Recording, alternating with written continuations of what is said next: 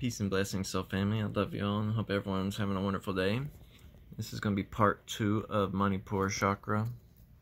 We're going to begin with the Mahanavana Tantra, translation by author Avalon.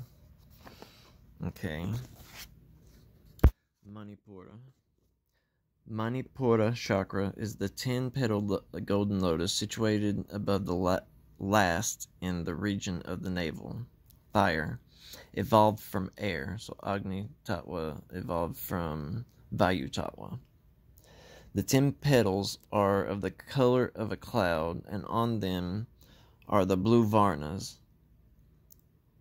Dang, dang, nang, tung, dung, dung, tung, nung, pung, pung.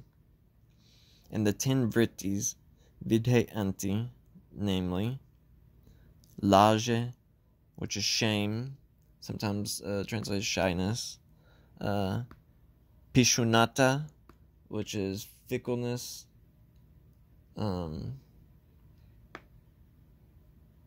which is, some say, sadistic tendencies, irsha, which is jealousy or envy, Trishna, which is desire to accumulate, craving, or just desire in general. Shishupti, which is laziness, sleepiness, static energy. Vishada, which is shyness, sadness, depression, feeling melancholy. Kashaya, which is dullness, irritability, peeviness, having like pet peeves and stuff. Moha, which is ignorance. Let's see. Here, moha is ignorance, which I've heard translated as infatuation or attraction. Grinha, aversion or disgust, hatred, revulsion. Bhaya, which is fear. And with the pericarp is the vija of fire. Rang, and the triangular figure, mandala of Agni, Lord of the fire, to each side of which figure are attached 3 auspicious signs or swastika. Agni, red, 4-handed, and seated on a ram, is within the figure. In front of him are Rudra and his Shakti, Bhadrakali.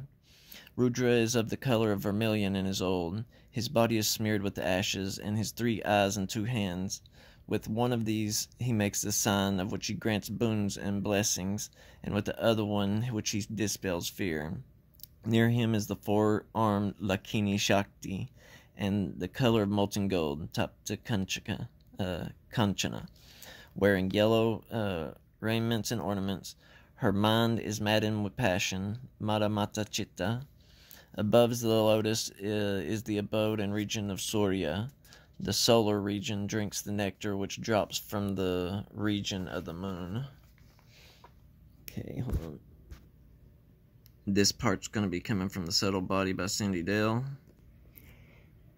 Manipura, 3rd or solar plexus chakra. The Manipura chakra presents itself as a brilliant, luminescent jewel, elementally associated with fire. It is like a bright sun in the middle of the body. This center, which manages the digestive process and organs, also influences the nervous system and the immune process.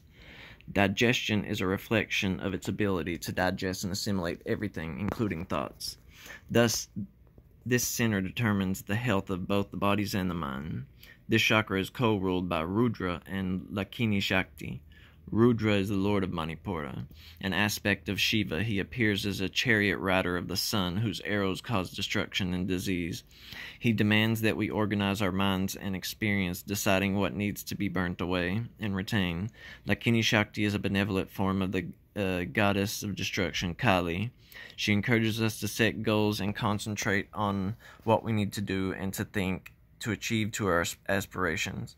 The 3rd chakra is represented by a downward pointing triangle within a circle. The triangle has eyes or T's that act as a doorway to the swastika shapes that attach 2. The swastika, a Sanskrit symbol for well-being, whether the legs bent clockwise or counterclockwise. In this case, the legs are angled to the left, in the symbol of fire, the gross element of this chakra. The 10 petals of the lotus are blue, as blue are the center of the hot flame. Therefore, this chakra is both constructive and destructive. The fire element relates to the Hindu theory that digestion is accomplished through heat. Therefore, food is burned to create a vital energy. Within this chakra, we hear the sound Ram, a fitting tone, as the Ram is also the carrier of the sound mantra. Rams provide courage and support for moving in the wild.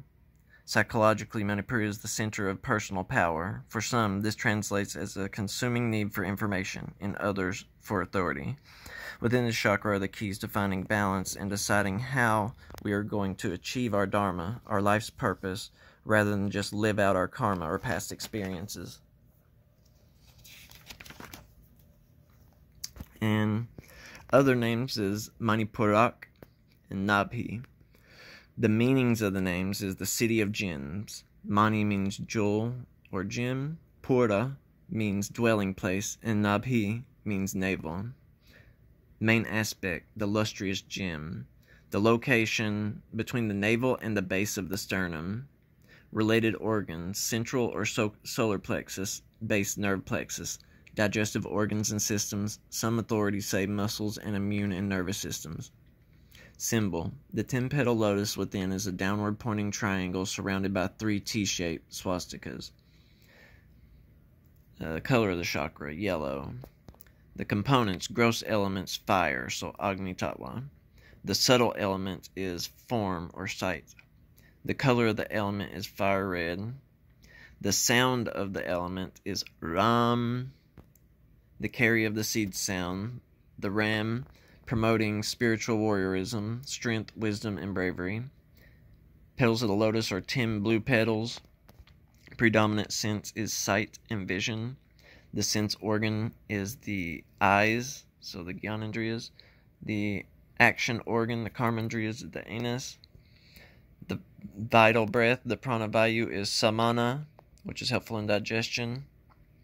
The cosmic realm or plane is the celestial plane or heaven, Swarloka. The ruling goddess is the Kini Shakti, who provides inspiration and concentration with compassion. The ruling god, Rudra, an elder destructive force. And the ruling plant is the sun, so Surya Dev. Let's see, I feel like there was somewhere else. I think that's the last part. But that is Manipura Chakra. I love you guys. I hope everyone has a blissful day today. I'll probably come back and record Anahata in just a little bit. But I love you guys. Peace and blessings.